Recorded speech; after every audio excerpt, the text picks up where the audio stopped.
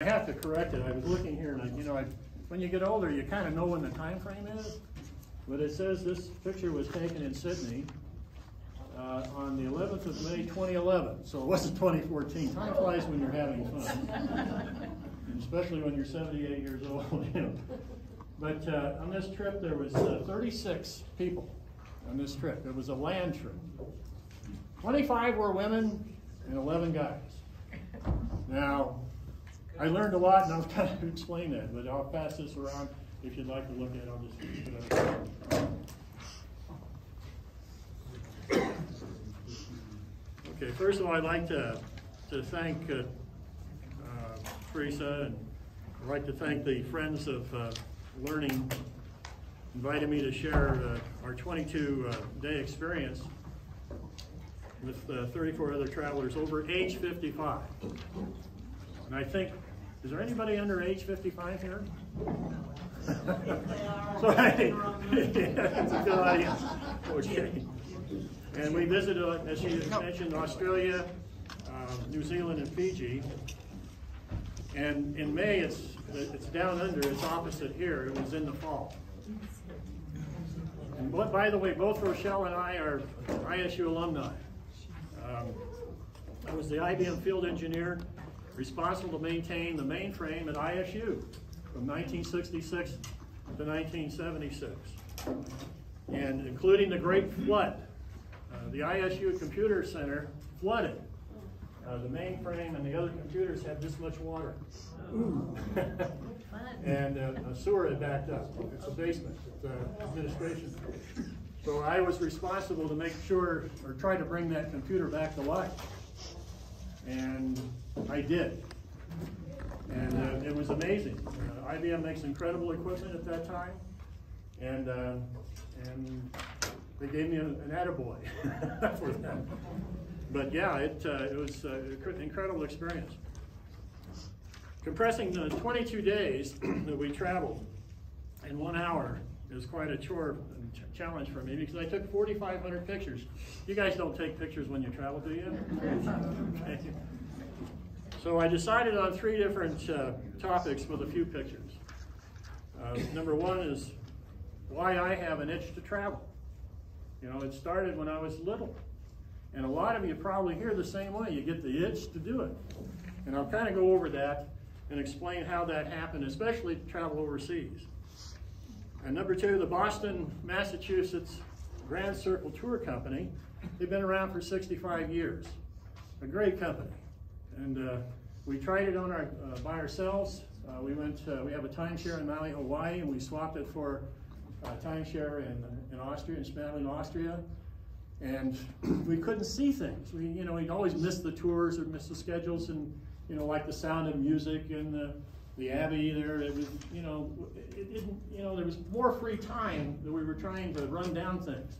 With this travel group, it's all regimented, so you get to see a lot. The other nice thing about it is if you decide to stay afterwards, okay, for a month, you can stay, and then your plane ticket is good that you paid for in the price, and it's about $300 a day.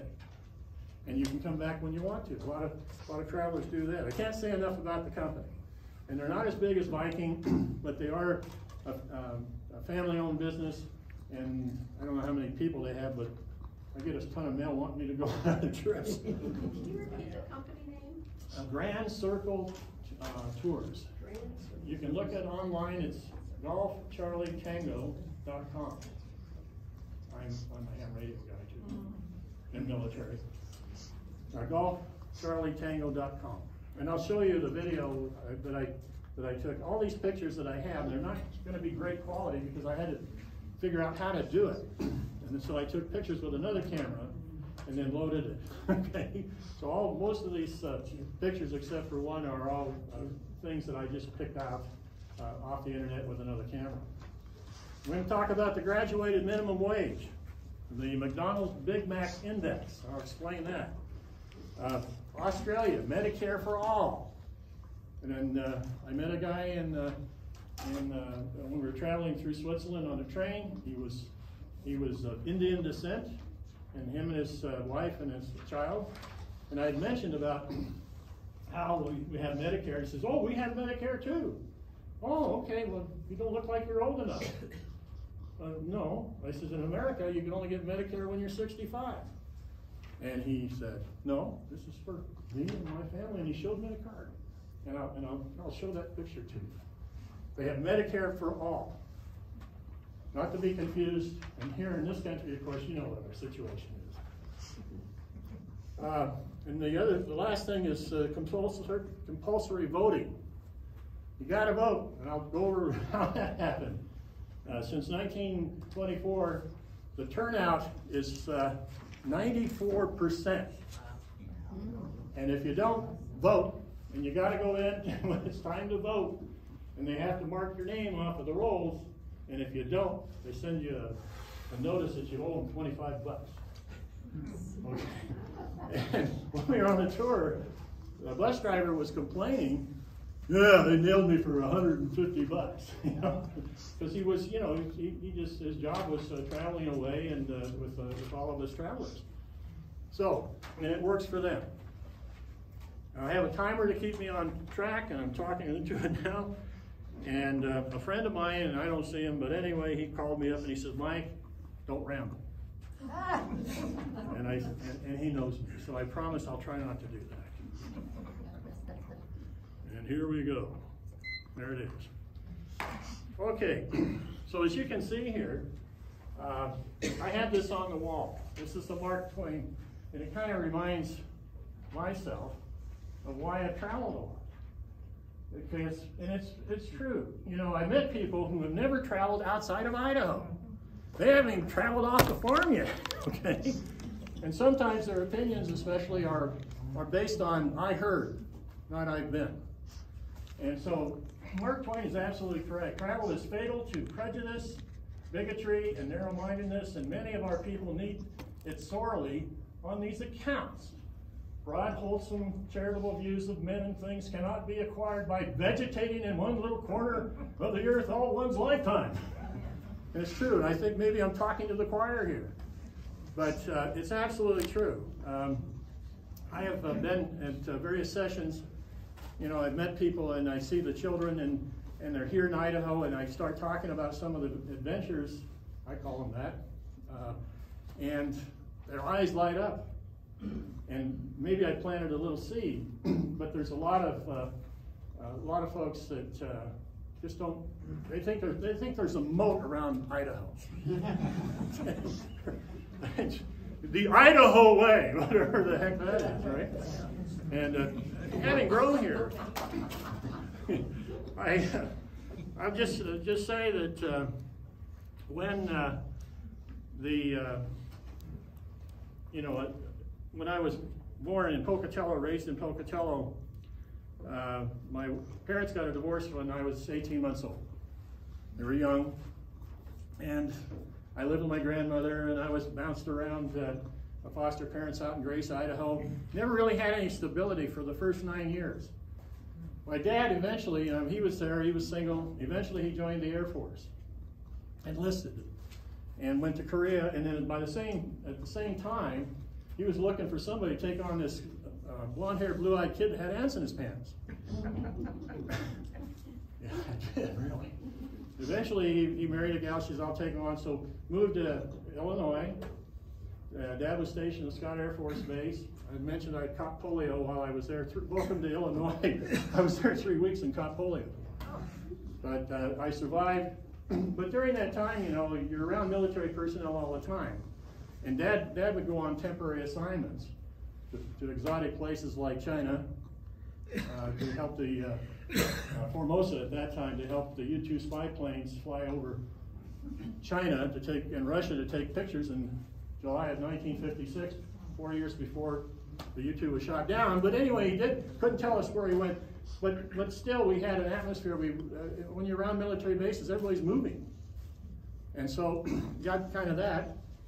And then living in Illinois, and then going to 6 different schools, living in 6 different communities, and going to 6 different school systems. The one that really got me is when he was transferred to Augusta, Georgia, in the mid-50s. And here I am, the Pocatello kid. And I experienced segregation. And, you know, the men, women, and colored bathrooms at a gas station, men, women, and in the back. Water fountains, water, colored. I was almost kicked off the back of a bus because I sat down in the middle of a bus in my Army ROTC high school uniform, junior ROTC, and the guy said, and he pulled off to the side, and he made her get up, and the 65-year-old lady get up and go in the back of the bus, and he told me, he said, you ever do that again on my bus, I'll kick you off. And this was real. And then I was, they asked me, because I was in ROTC, I was hired by the Masters Golf Tournament. That's a dumb game. When you're 17 years old, in 1960, Arnold Palmer won it, and I watched him, and he had his army and everything. I saw Bing Crosby there. He didn't have any hair. You know, he had lots of freckles. But it was quite an experience. In some of the old film, you'll see me, they tied a rope on me because I was tall and weighed 140 pounds. And we'd run out in the middle of the fairway and make an opening, and somebody pushed, and Sam Snead put a hole right in the spike right into my spit shine shoe, and that was kind of an experience. They were a bunch of cheapskates that only paid $7, $2 a day, and they gave you a cheese sandwich. But anyway, the next year it was Gary Clare came in from Africa. But I learned a little bit, but boy, I want to tell you something. I didn't understand the game, and now that I'm retired, I still don't understand the game. Okay. So, how did I get to it? And then later on, we went to Panama. He was transferred in Panama.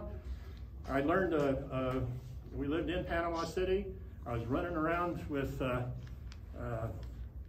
my dad thought incorrigibles. One of them was his dad was the richest, one of the third richest men in Panama, and he explained the political system. There are 3 different families that swapped the presidency at that time.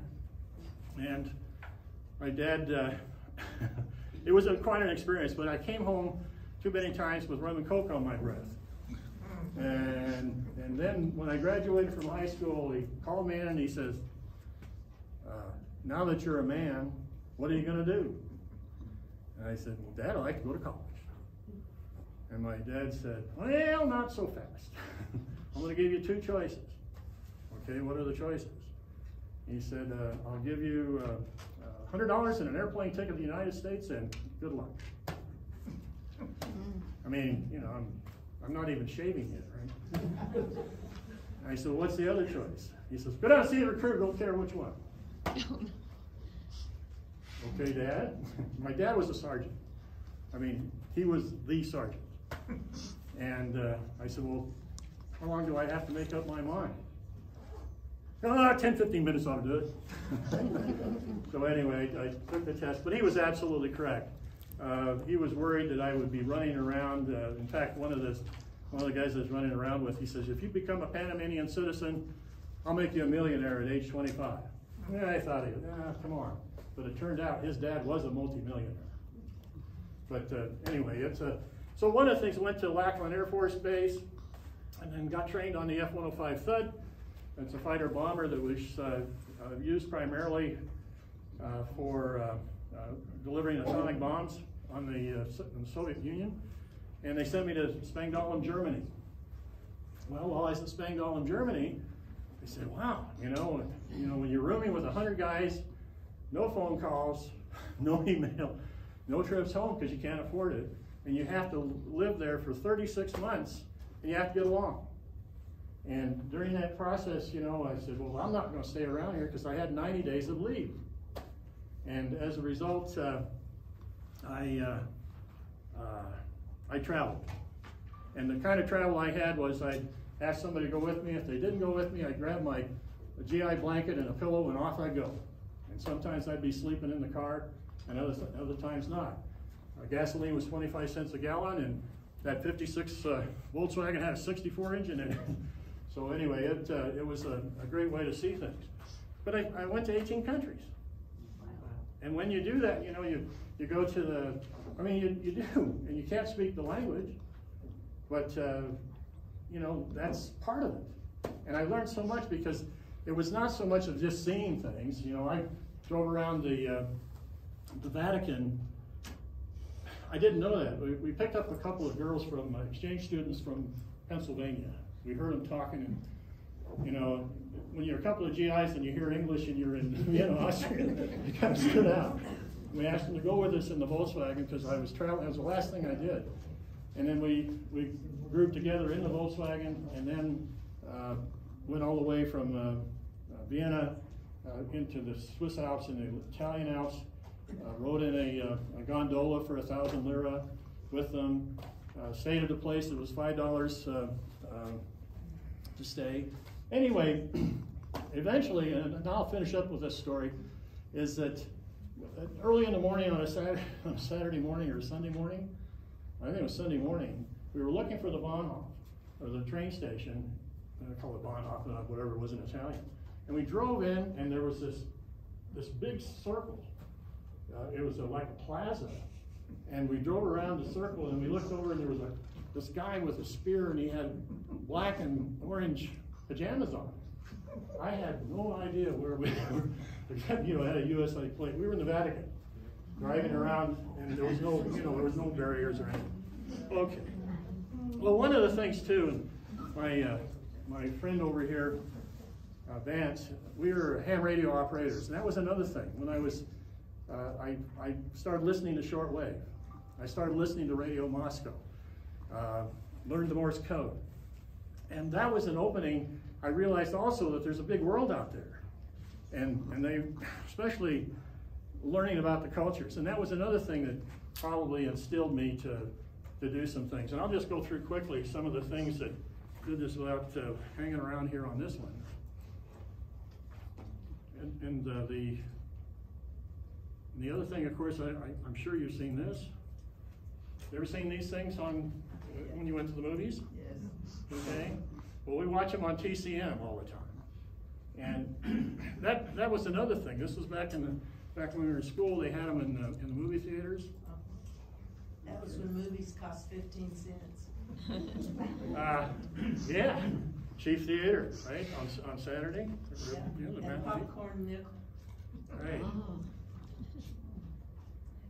And then one of the things that happened along the way was I built a ham radio, and when I did that, that opened the door for me to talk to the world. And I listened to, and I built a radio in Radio Australia. I'll see if I can find that. This kind of thing you can listen to. You know, I tune into Radio Australia, and down under, and I listen to Radio Moscow. I listen to Radio Havana, Cuba, communist radio stations, but also AFRTS that had ABC, NBC, CBS. And that kind of perked up things. In other words, it told me that there's different places. And of course those, yeah, but you also Radio Luxembourg and Radio Japan. And there was thousands of these shortwave stations at that time, and that also helped me do things.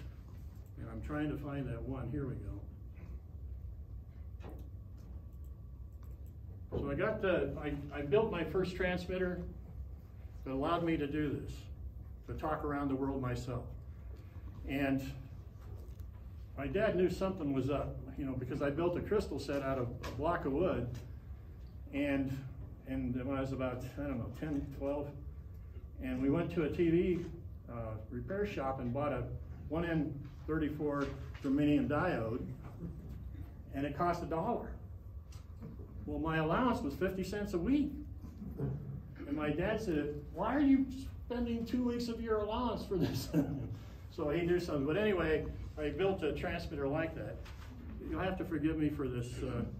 I didn't know what else to expect on this. And one of the things you have to do is, another thing is I had to learn this too. And if you're an engineer, all this. But that allowed me to talk. And one of the exciting things is I built this transmitter, and I got on with my Morse key code, and I said, I called the CQ a general, and a guy came back normally the range on the shortwave was about 800 miles, or maybe in the nights you could do 1,000. He was in Libya, North Africa. Now, when you're a kid and you're talking to a guy that's at Wheelus Air Force Base in Libya, North Africa, I want to tell you, I didn't study but very much after that. I stayed up late trying to do it again. It was a fluke in conditions. So amateur radio opened up a lot of doors to me too. All right. And then in 1963, immediately got there. A guy at the base, he had a brand new car. He says, let's go to Paris. And so we did. We left on Friday. We got back, and we spent the weekend there. I went on the Eiffel Tower. I went on the top of the Champs-Élysées. I went to Pig Isle, and I went to the Lido. Okay, how many have been to the Lido? Okay, you know, the Lido is a topless show like Las Vegas. And that's the first time I'd ever seen anything like that, and that was in 1963. I mean, come on, I never, I know, and it was really kind of an eye-opener. They had a horse. they had a horse run. It was a Turkish bath. So, so the other thing, you know, this, I know it's going to show this. This is another requirement, and this was a key. This is called, how many know Morse code besides that guy over there? He's my friend. That's fast. Does anybody do Morse code? Okay, to get the license, I had to copy 5 words per minute, which is about 6 times 5 is 30 dots and dashes in 60 seconds. I've advanced a little bit over the years. I won this in Boise, and I was the first place, top of the heap. I competed against 12 people, and I won it at 45 words a minute. That's 1,018 dots and dashes in 60 seconds. Don't ask me how I do it. My wife here of 54 years, Rochelle, she says I'm a ding-a-ling, so I think that's probably appropriate. Okay. How are we doing on time? All right. I'm going to move right along into what you're here for, to learn about Australia. But I think you can tell that there's a lot of things that happened, a lot of these different things I haven't talked about, and a lot of things happened that encouraged me to travel and generated the curiosity.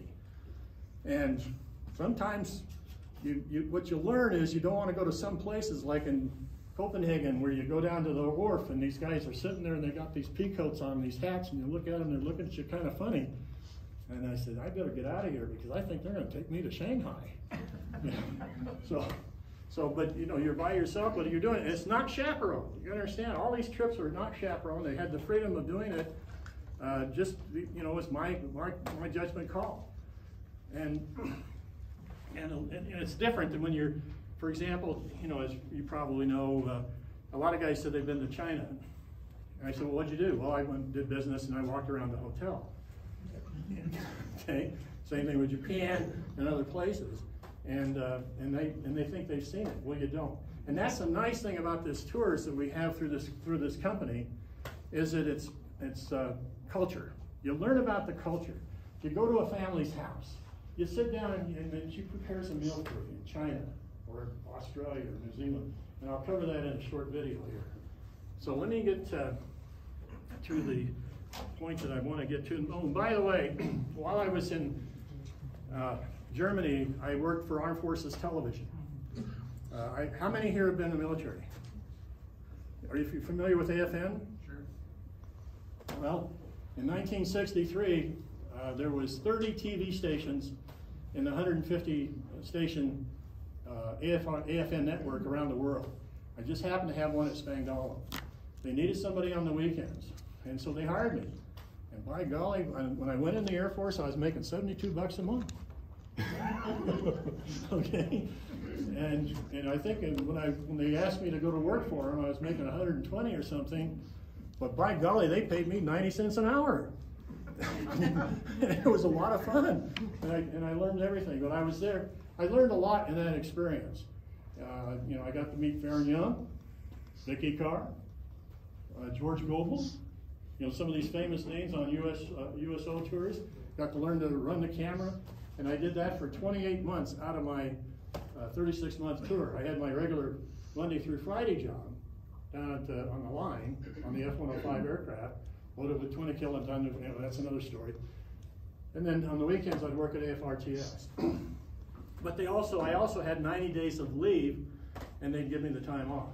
Evidently, the station manager made an agreement with my squadron commander so that I would be available on weekends. Working at a TV station, and my friend over here, he's an engineer at KID, working at a TV station and doing that, and all the people you meet is fun. That's not work. And I tried to get on at KID here and the rest of it, but IBM was, they'd only pay me $300 when I got out of the service in a radio station spinning records, but IBM was offering $450. And then she called me up for a blind date. She said, "I know your mother." When I asked her, "Who are you?" She said, "I know your mother." And then I said, "What do you look like?" "Oh, you'll have to take your chances." Well, I did, and she knew how to control me because her dad was an Iwo Jima Marine. Okay, so a lot, and also a Korean veteran. So anyway, we're okay, correct? Yeah. All right. Let me get to the Australian part so I don't bore you with anything else that I have here. We're right on time. I think I'm keeping. Okay, I need this. And this was the trip we took. And actually, this one is, we actually went into Brisbane. But you can see that at that time in 2011, it was $3,000 for the whole thing, but that didn't include airfare. And then there was an extension to the Fiji Islands for 5 days, so a total of 22 days. But for $300, you know, I couldn't see any, you know, and the other thing is there's kind of a loyalty factor that they have. And for example, if you guys want to go on a trip and you tell them that you talked to me and I recommended them, you get a $100 discount. And I get a $100 discount. But I don't work for them. But they're a great company. Can you see it okay? Okay, but you can see we were actually supposed to go to Christchurch. And they had the earthquake at that time. So they rerouted us to the Rotorua. And evidently that worked out very well. Has anybody ever been to Rotorua? It's like, have you? Anybody? It's like Yellowstone Park. You been there? Yeah, you know, right? The manholes that are boiling water and you take and stick meat in there and cook it. So yeah, it was quite an experience. So I'm just going to go right to the only film I have, and supposedly this will work. And I just took it from a picture of.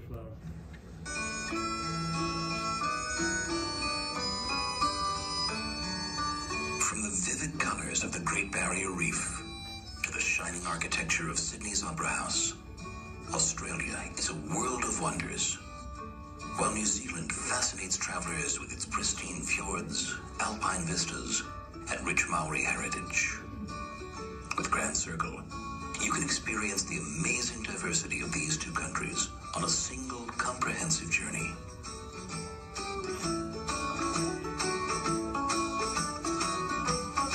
On this vacation, you'll truly immerse yourself in local culture as you explore this region in depth. You'll see a side of the people and a way of life that you might not see with other travel companies. And you'll learn the personal history of your destination through encounters with local people. With a rich itinerary and so much included, it's easy to see what makes this both a great trip and a great value. You can improve your value and create your own unique travel experience when you personalize your trip. Visit multicultural Melbourne and view mystical Ayers Rock in the heart of the outback. 5 days, 5 days. And discover the tropical paradise of Fiji, which offers the ultimate escape from the everyday. Keep watching to learn more about these extensions later on. From your hometown, you'll set out on a journey of discovery. Fly overnight to Sydney and on to Cairns, where you'll meet your program director and begin your journey across Australia and New Zealand. Discover the Great Barrier Reef and the wildlife of Australia's tropical north Learn more about Aboriginal culture in Cairns. Then embark for Sydney, where you'll have ample time to explore Australia's largest and oldest city. From here, it's on to New Zealand. Experience Te Anau, the resort town of Queenstown, and scenic Milford Sound. Then continue on to New Zealand's North Island and explore Rotorua, known for its natural thermal ponds and Maori culture. On this journey, you'll delve into the history and culture of the South Pacific. For example, you can experience the Great Barrier Reef on a glass-bottom boat tour, where you'll behold the underwater world of beautiful coral cay and colorful tropical fish. In Queenstown, on New Zealand's South Island, behold spectacular views as you cross Lake Wakatipu aboard a historic steamship. And in the North Island city of Rotorua, you'll gain an understanding of Maori native culture during a visit to a local Maori village. And of course, snorkeling at the Barrier Reef is, just an unbelievable thrill. All the beautiful fish and the coral, and it's just astounding how great it is. Your land tour will feature unique educational and social activities that add to your discoveries. In Queenstown, you'll learn about life on a local New Zealand sheep farm. You'll also experience Maori culture in depth during a visit to a traditional village. Tour Sydney's iconic opera house and enjoy dinner in the home of a local family. And enjoy close-up encounters with native wildlife at Hartley's Crocodile and Wildlife Park in Cairns. You'll see koalas, hand-feed kangaroos in a private enclosure, and watch crocs at feeding time. It's moments like these that set Grand Circle apart from companies that only show you monuments and overlook the local culture. I'm an animal lover, and I could not wait to get near a koala. So I was so anxious to see or hold a koala. Since all our program directors live in the region they serve, they offer a wealth of authentic insight into daily life. They'll give you the backstory on all the places you visit on your vacation and delight you along the way with their personal attention and warm ways.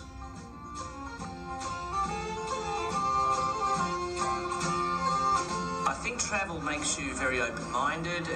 You see so many different cultures, and I think what I can bring to the tour, to our travellers, is the sense of expanding their horizons a little bit, going out there and doing things that they don't normally do. And Grand Circle really pushes people to go out there and do things they don't normally do.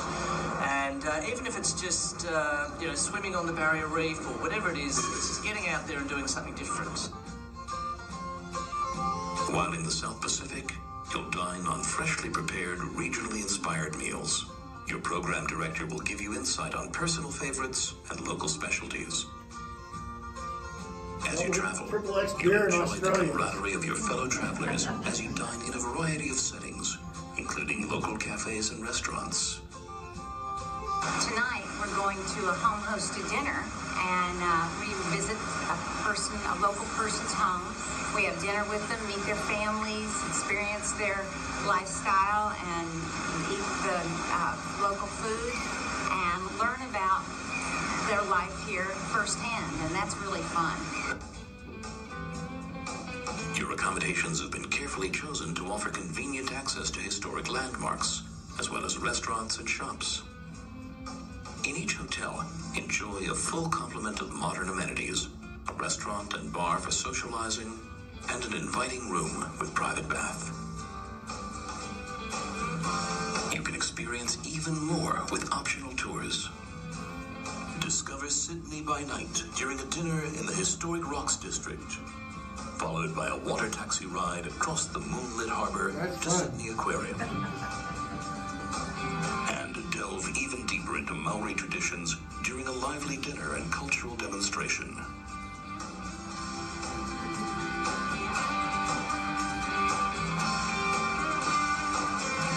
Make your trip even more special with our personalization options.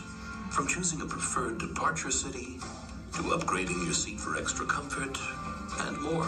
Experience more of Australia's contrasts in Melbourne and the Outback. You'll be immersed in Australia's fusion of cultures in Melbourne.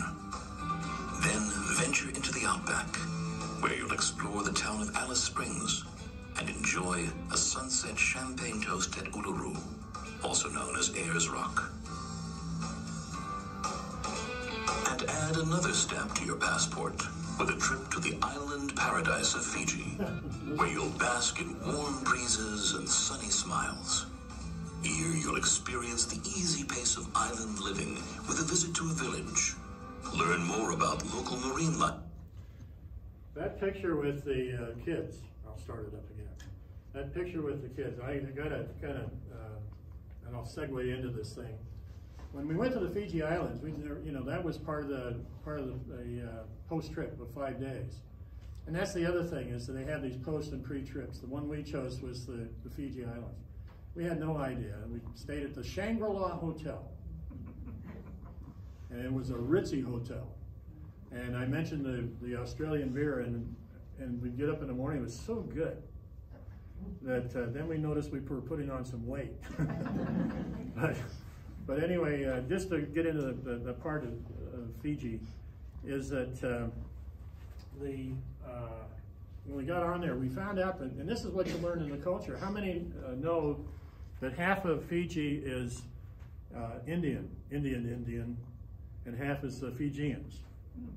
Okay, that's what they know. We also found out that they had a coup. It was a peaceful coup. The Fijians, what they did was there was enough political power that the Indians took over. And the Fijians said, "No, wait a minute, this is our island, you guys are, immigrants." And so they said, "We want our country back." And they took it back, right? And everybody's happy because, there's a lot of businesses, they work together very well, and they go to school together.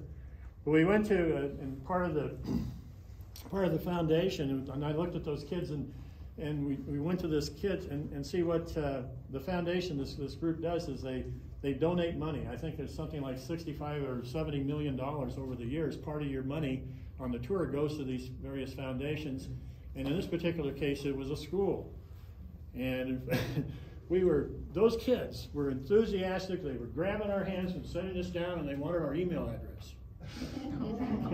Don't give them your email address. And they sang songs, but it was a delight. And so that's kind of the cultural thing. And by the way, we experienced the same thing in China. And I'm just going to have a talk coming up in China. But in China, we went to a school. It was a 4th grade school in Shanghai, I think. Part of the foundation. All the kids let us in, held our hand. There was 28 of us. They sat us down in the school chair, and it looked like something from 1950. I mean, they had the curtain, whatever. It was an old thing. The carvings on the desk, and all of a sudden we realized that they knew what we were saying. I said, "How do they know what we're saying?" And they sang the Yellow Rose of Texas to us, and other things. But they would practice their speaking. And, "Hi, my name is Sally. What's yours?" Phrases. And it turned out, and what we learned is that in China they teach English and Mandarin to elementary kids. Even preschool, because my nephew did that. Okay. Well, that was an eye-opener. I didn't realize that. And then I started to think about it. Is 75% of all the technical material in the world is written in English. So you wonder why they're doing all these gadgets and all these things that you get online, the really cheap things. It's incredible. So it's not that, you hear, well, they're going to take over the country. No, they're not. China's competitive. But anyway, the point is that this is some of the experiences, and when I saw those kids, it was delightful. We didn't give them our email address. So we had a video of them. Okay, here we go.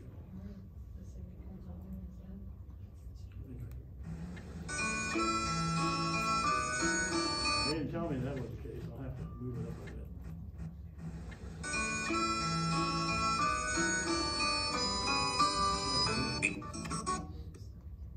And it's the monument is that set. We went across that bridge, and that's the hotel we stayed at. Even more. Now I have a story with a picture of that. And delve even deeper into Maori traditions during a lively dinner and cultural demonstration.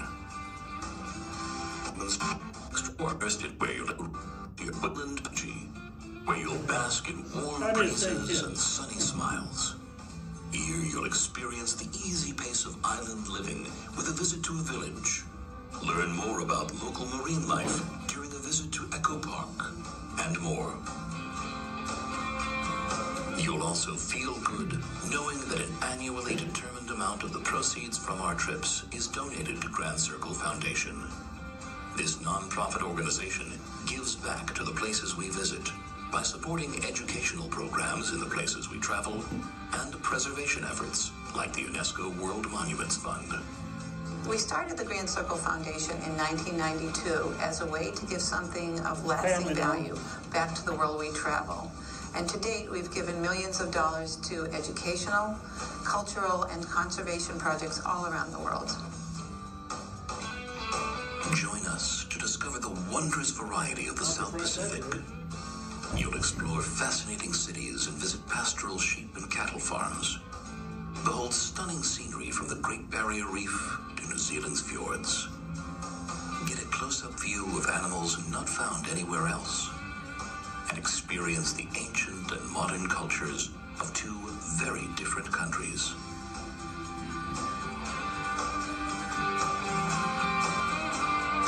Call now to explore Australia I'm not a salesman. and New Zealand. But anyway, grandgct.com, and you can see all these trips. I think they've got 30 of them that you can go on. And here again, the nice thing about it we like is if I wanted to stay in Australia, we could do that for at least a month, and the same plane ticket that we had part of the tour that could be used to fly us back home. Okay, now I want to show you the. By the way, is my picture floating around here somewhere?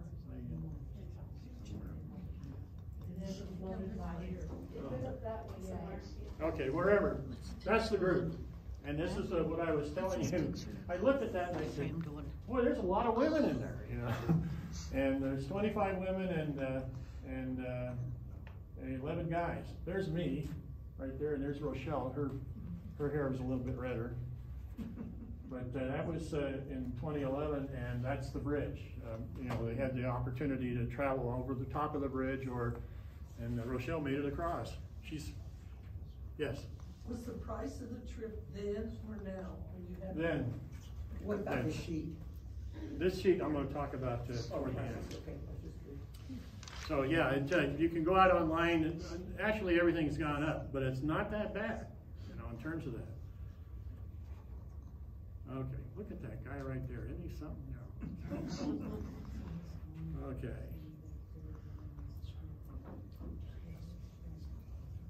And some of the things that you see is these guys. You're familiar with these guys. These are the Maoris in New Zealand. Remember the hookah dance, right? Yeah. And all the tattoos. Let me ask you guys. When I indicated I wanted to have a tattoo, he says, if you get a tattoo, you better put it someplace where I can't see it. If you put it where I can see it, I'm going to hit it. Well, anyway, today there's a lot of tattoos. Does anybody know why it's so popular? It used to, in ancient times, it told the family history. I know, but in Pocatello, Idaho? Maybe. No, I wasn't here. I was in Arkansas. Okay. Well, anyway, that's yeah. What is the story? When did it switch in Pocatello? With what? When did tattoos become acceptable in Pocatello? I know, when I retired, you know, we would go to the Civitan and, you know, and parks and all this, and I started noticing all these people that had tattoos. I see the tattoo parlors. One of the things, and this is my opinion, of course, I don't know if you're familiar with hepatitis C. Okay, it's a liver and it'll kill you eventually. And about 40% of all the people incarcerated have hepatitis C. And it's transmitted by blood. And they use piano wires to make these tattoos. And we met some youngsters that went into prison They come back with tattoos so that they're macho, I guess. But anyway, the cost to treat hepatitis C in India is about $890. In the United States, it's $1,000 a pill, so it's $84,000 for the same medication that's available in India for $900. I wonder if there's anybody in this room that has a tattoo. Well, it's okay to have a tattoo. You didn't have my dad. My dad was a bruiser, and he would have hit me. But anyway, and of course there were guys in the Navy, and then we'd go down to San Diego, we'd see the guys in the Navy. Usually they'd be out, you know, partying or whatever with their buddies and get toasted and then go into the tattoo parlor, right? But anyway, that was just a question. I thought maybe somebody would know that. All right, let me get, when I made this thing, I didn't exactly know how this was going to go, so you'll have to forgive me, but I will show you this. There we are. See that? Oh, the jet boat thing. Yeah, there was 36 on the tour, and Rochelle and I were the only ones that put our hands up and would do that. The rest of them were chicken. Okay, so they dressed up like that, and the kid drove it. Have you ever been on a jet boat? Were you in? I didn't. That's all over the river. Yeah, it's in Queenstown. Yeah, I didn't go on that. Yeah, yeah. See, he would drive. It'd be a guy, this kid, 21. He'd drive right by the pillars and turn around and do all this stuff. You know, we had a great time, didn't we? And we survived. The kid was 21 years old. We got to know him. This is just another story.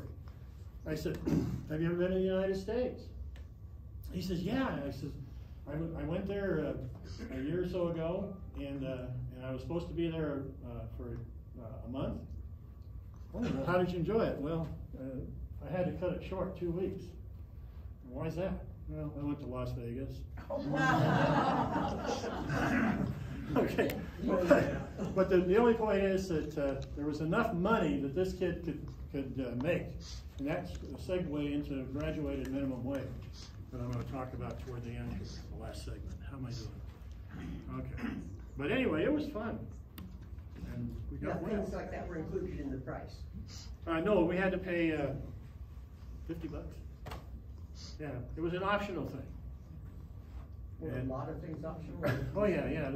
They said, "Would you like to go on this? Would you like to do that?" Another thing I'd like to share with you, we had a lady that fell down, tripped, and she was in her 60s or 70s. Turned around and got black eyes. The tour person took her to the hospital. Glasses. Huh? Broke her glasses. Broke her glasses. Took her to the hospital. Everything was covered. Okay? Universal health care. Huh? It was covered by the tour company? No, it's covered by New Zealand. They won't turn you away. You show up with them. I think that happens in Canada too. Sure. We got a terrible system here. We keep voting for the same guys that make it a terrible system. Okay. All right, then let's see. Okay, I'm just about here to talk about on your piece of paper there that you have. I'm going to get into the segue here. Everybody's got one of these? Huh? You didn't have one? Do you have? Who needs one? It's been a while since I've done this. You'll have to forgive me if I'm a little rusty, because, you know, been retired since 2013. I don't have a reason to do that.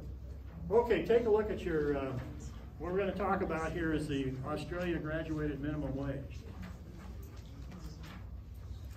And you've heard people say, you know, if we raise the minimum wage to $15 an hour, the Big Mac is going to go to $10, right? Have you heard that? Now I want to share something. Well, one of the things that we do, one of the things I want you to know is that when we went to Russia and it was confirmed, whenever we travel around, we always go to McDonald's. And one of the things McDonald's does, you know, One of the things that McDonald's does, they refuse to buy foodstuffs in the country where they reside and do business in their franchises. And how I did that, and my Russian talk, I'll describe this, because we went with a Russian family. Russia, and this was in 2012, this is before Crimea. There's no more tours in Russia after the sanctions went in, when they went in Crimea. They couldn't afford it because the value of the ruble went from 33 to 72 at all. So we couldn't do it, too expensive. But anyway, this guy says, Putin, and they said, if you want a franchise like Pizza Hut or Kentucky Fried Chicken or what else, Subway, yeah, Taco Bell, he says, you got to buy all your food ingredients from Mother Russia. Okay? We had a Subway over there. It was awesome. It didn't taste like the one down the street. And then, so the guy told me, he said, McDonald's was told, if you don't buy your stuff in Russia, your food stuff, you can't have your franchise here. They said, okay. In order to maintain quality, they insist on it. So when you go any place in the world, China, Japan, sometimes the chicken sandwich is really a shrimp sandwich. But if you go anywhere in those countries, if you eat a Big Mac, it's probably a Texas beef, and if you have French fries, it's probably an Idaho spud from Simple. And they do that on purpose because to maintain the quality and the taste. Okay, as a result of that, there's an Economist magazine. It's called the Big Mac Index. And the Big Mac Index is where they take a look at the price and currency and do a currency adjustment for the Big Mac to compare it with the United States and everyone else in the world, like Switzerland, all the way into Australia. Now, if you take a look at the fast food, and this is a link, by the way, that I provided you if you want to look at it. It's called a Fair Work Ombudsman. If you're part-time and you're age 16 and you're working at a fast food, you get $11.69. Now, this is in, I apologize, this is in Australian dollars, but it's worth 70 cents to the $1. So just subtract that, and I actually have it here. So you can see that as you get older, somewhere I have it, or I did, lost it. It's okay, we can use the. Okay, use your 0.7 calculator, okay? So you can see at age 16, it's $11.69 Australian, 14.03, 17, all the way up to age 20, it's $21. That's equivalent to about 16, 17 bucks an hour if you're age 21. The big, Is this just in the fast food industry? No, it's entirely, they have what they call an ombudsman. The example I'm using here is the Big Mac Index, okay? And I'm going to tie it into the fact that the Economist magazine puts out a thing, you know, and that's an economist, and what they do is they currency adjust the price of the Big Mac. And by the way, whenever, who raised their hand, who went to McDonald's? Yeah. And it is, it tastes the same. Just like Budweiser beer, if you go to New York, it tastes the same as the one in California, but they use a different method to make sure it tastes the same. But the quality is the same.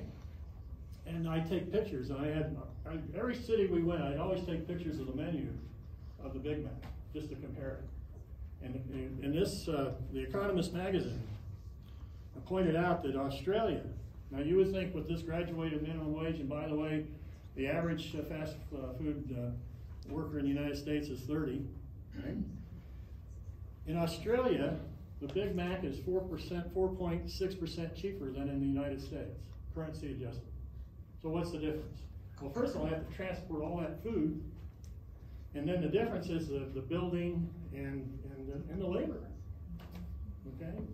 So really, from that experience, whenever I hear, well, if you raise the minimum wage from $7.25 in Idaho, it'll be a $10 Big Mac. Baloney. Baloney. That's all I can say about that. Now, a lot of people don't know that, and there's no evidence of proof, but here's some evidence. So when I heard that they had a graduated minimum wage, I did my homework, and this is where you can find it. Switzerland's 35% higher. But there's only 4 other countries in that index that's higher than the United States. Switzerland, man, they want a lot for everything. How many have been to Switzerland? Okay, what are the prices? Have you seen? It was so long ago, I don't Oh, remember. okay. No, they probably didn't even have We them. were there last summer, and prices in Switzerland are very expensive. Yeah. Well, yeah. So take a look at the Big Mac index and prove it to yourself. That's why I gave you the link. Okay. I told you the story about how I discovered when we were, I think it was 2004, with this family from India that was actually, I mean, his heritage was Indian, but he lived in Australia, and he said he had a Medicare card. And I'll show you that card here.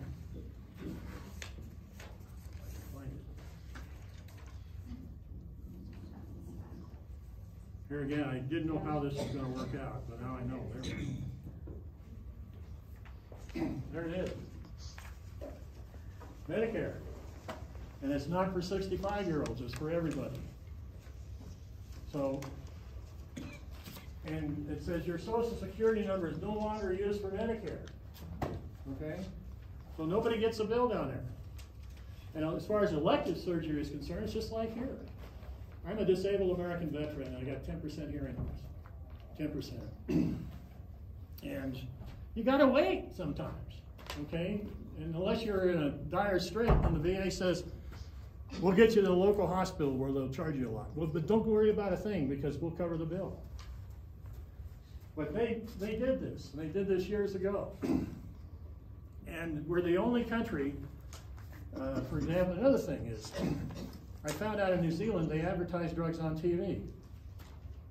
And there's only one other country that allows that. The United States. Other countries do not allow drug advertisement on television. I hate watching this thing. You know, it's just constant drugs. And then when they say you're going to bleed inside, you're going to have hair growing somewhere, you know, your teeth are going to fall out. I mean, why? But the thing is that adds to the expense of drugs. And a lot of times somebody will say, well, I'm sick. They go to their doctor and say, hey, I saw this on TV. It's kind of like the ad that says, "Is seen on TV?" You can imagine the frustration for a doctor.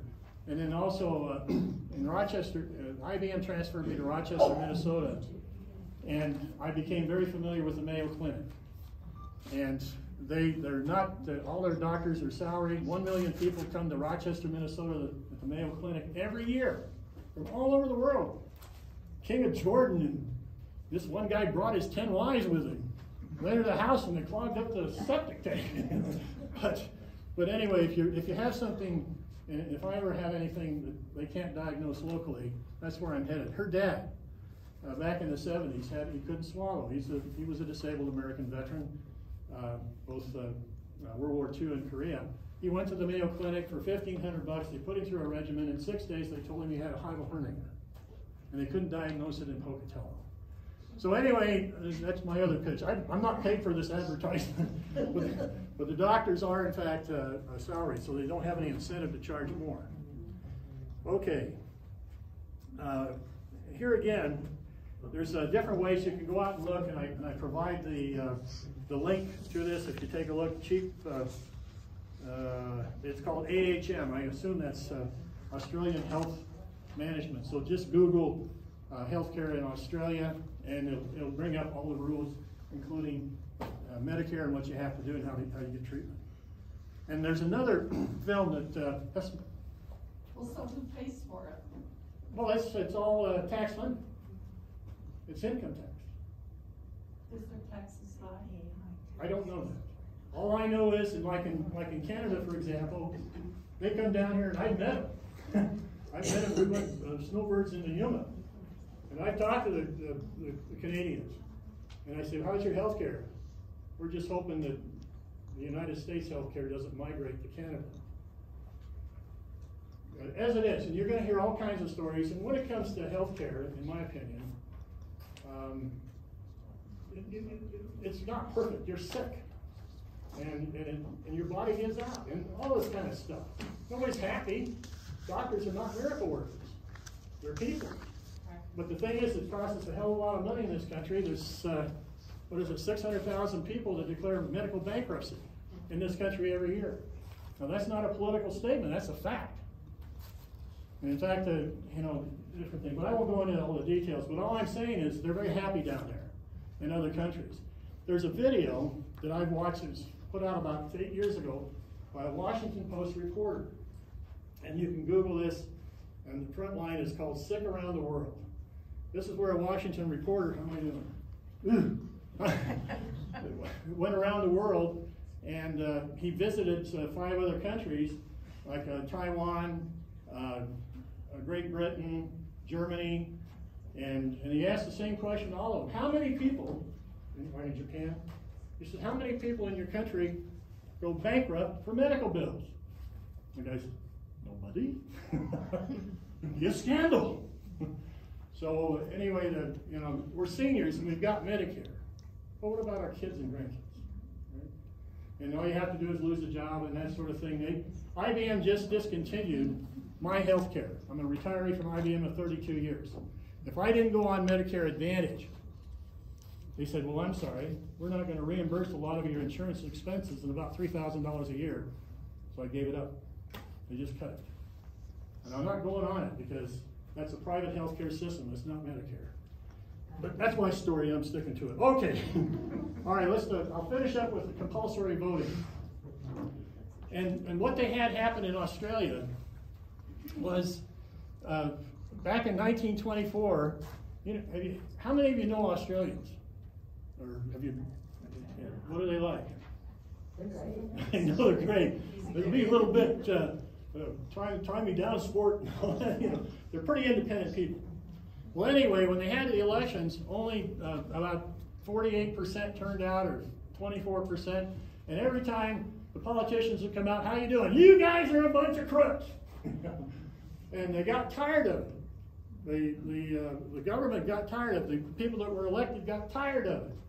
We're going to fix you. And so what they did is they made Australia so you have to vote. You have to show up at the polls. And as a result of that, they've got a 94% turnout. If you don't show up, they will send you a bill. You owe us $25. For every time they don't vote. And this since 1924.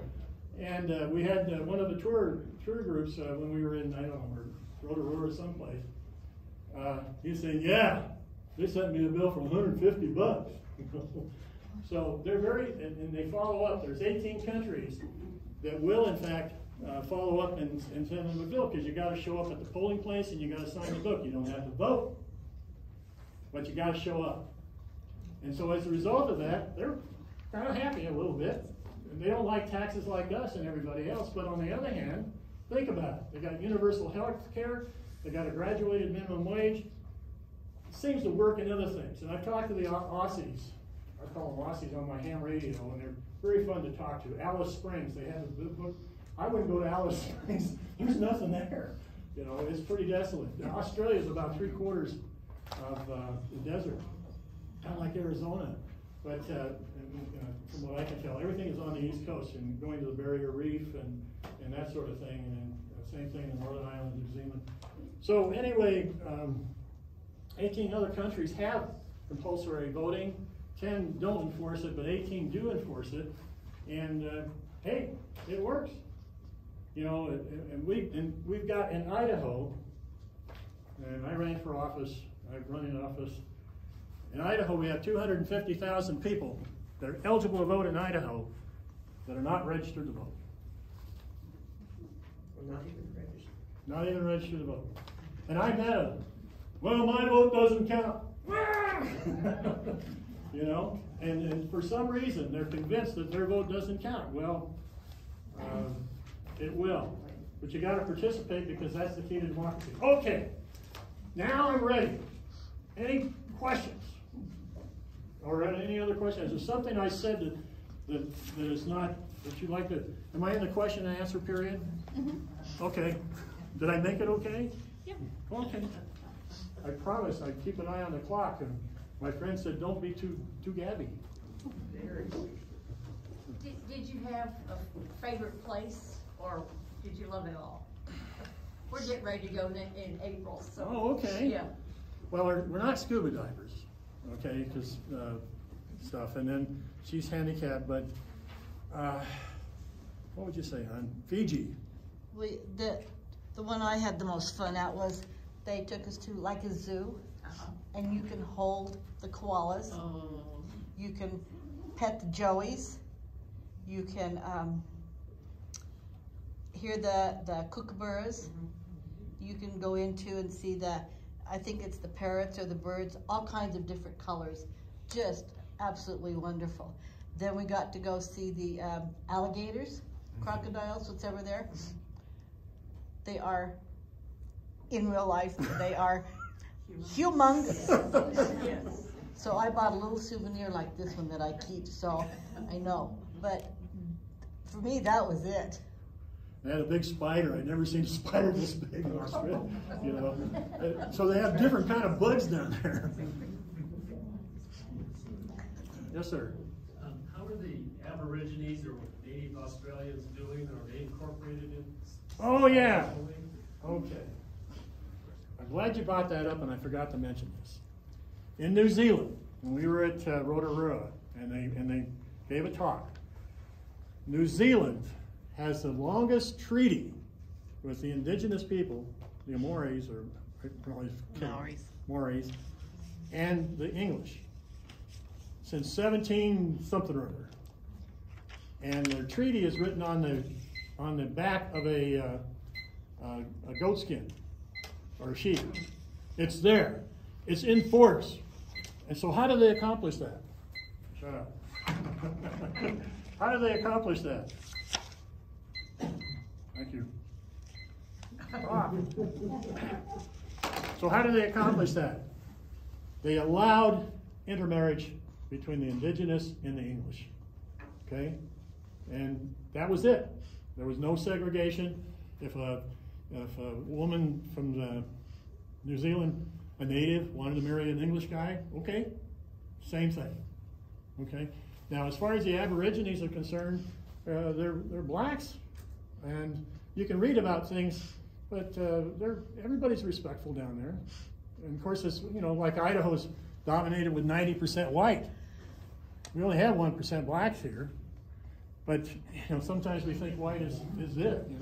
I'm white, but I've been around the world, and you can't imagine in China being the only guy got a big nose, And tall. And tall.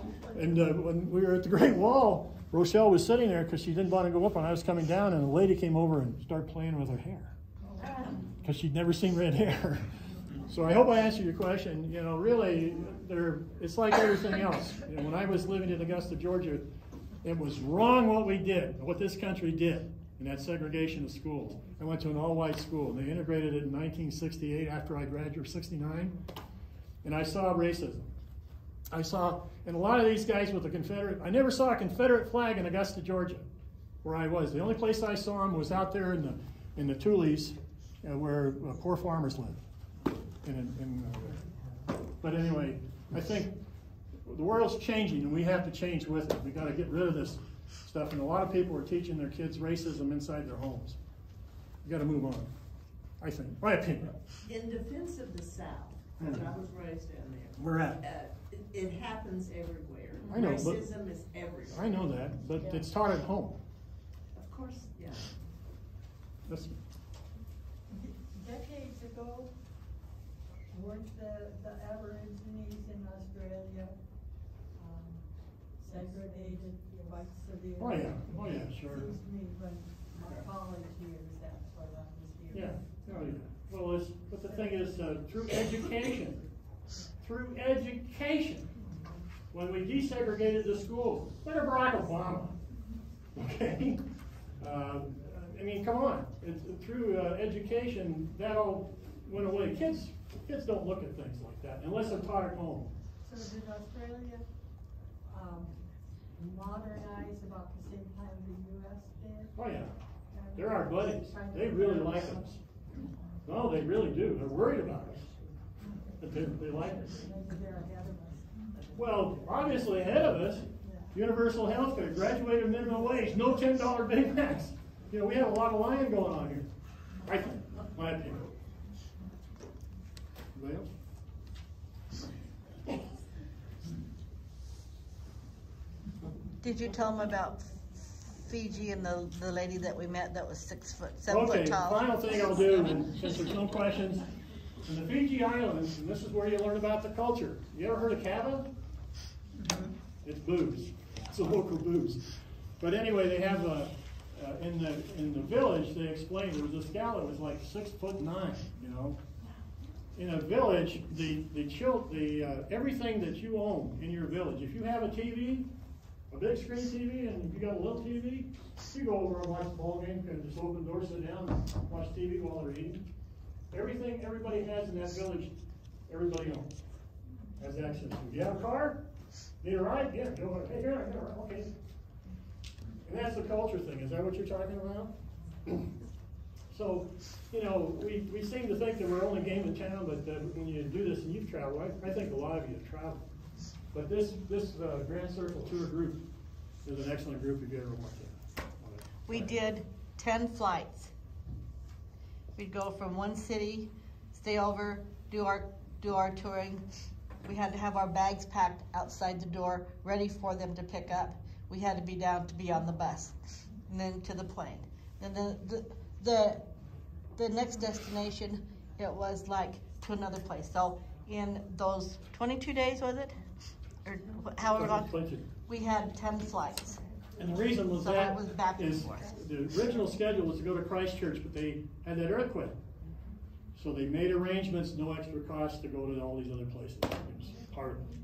Instead of going to Christchurch, we went to Rotorua. Well, thank you. Oh, okay. One more. Might as well leave on an interesting one.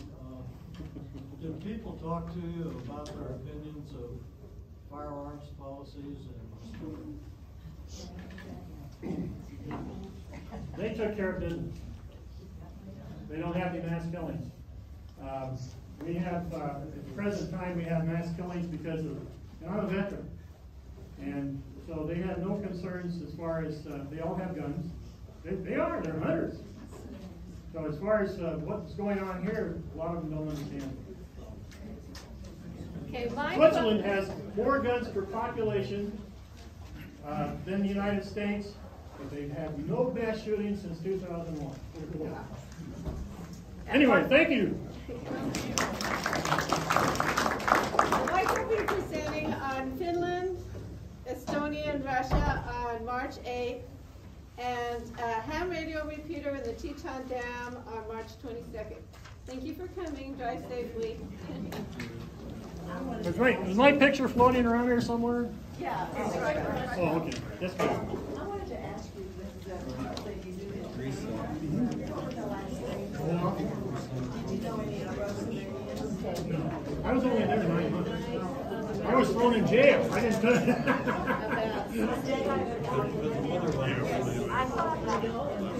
Yeah, we'll barely get back to CL. Oh, okay. There was 3 families in Swamp. Yeah, and when his family got in, when he sent me a picture when I was in Germany, he was consulate to Italy with a big crest. And I said, you gotta be kidding me. This guy was 26 years old. But he spoke 5 languages.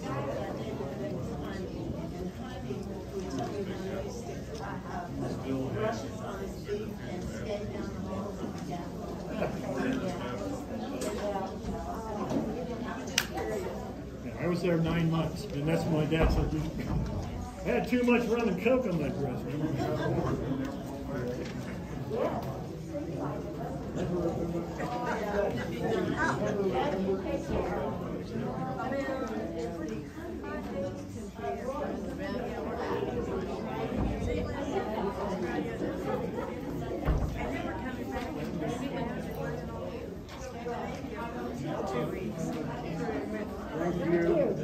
Enjoy it?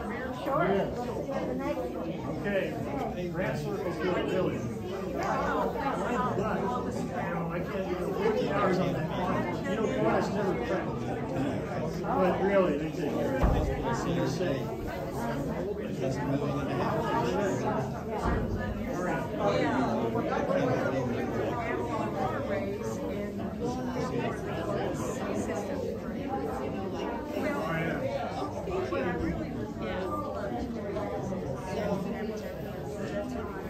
would be, because I think almost every country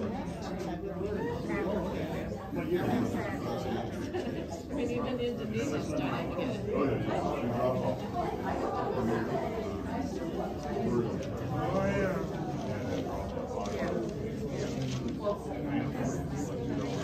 The thing is, I go and eat lunch, they had the steak in there, they had a beer. This looked like water, and this looked like water, and this looked like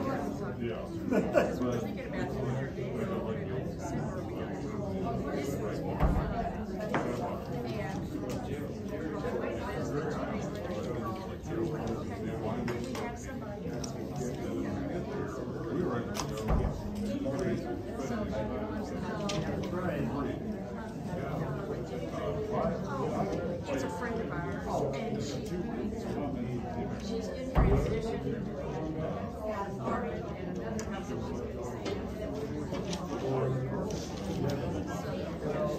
okay, all right, that's a little different when I was there. How'd you do? Oh my God, it was very good, very good. And he had about 60 something here. That was good. How do you think he did? Oh, I think he presented very well. Yeah, these are interesting topics and places to go, and a lot of things. We had a lot of fun at every place we went. Yeah. It was just really a lot of fun. Yeah, that was Yeah. Yep.